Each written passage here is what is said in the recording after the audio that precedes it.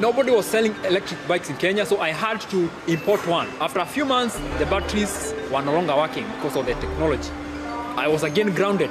Through my innovation, I was able now to source for low-cost batteries, and that's how I ended up bumping into laptop batteries.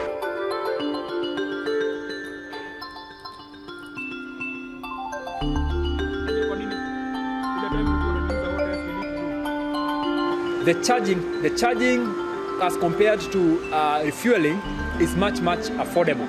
For full charge, we are saying we are using less than $3. And for the same, for the boda bodas, they end up spending more than $7 a day to run the same bike.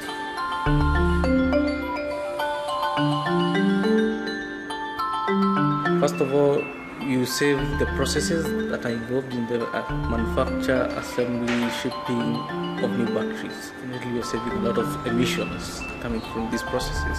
The other one is to do with increase in the number of electric vehicles. Here we are going now to reduce, air pollution through tailpipe emissions from internal combustion engines, which now don't have to be bought.